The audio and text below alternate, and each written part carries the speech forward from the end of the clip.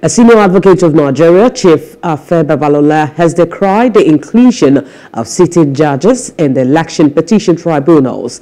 Babalola, who spoke at an event to mark his 60th birthday in Ado-Ekiti State, advocated the inclusion of retired judges and SANs in the election tribunals.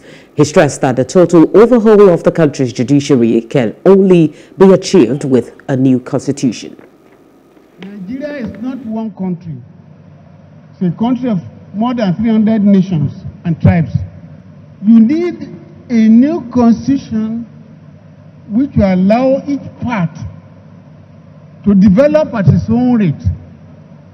And at the same time, the nation will now evolve from that constitution.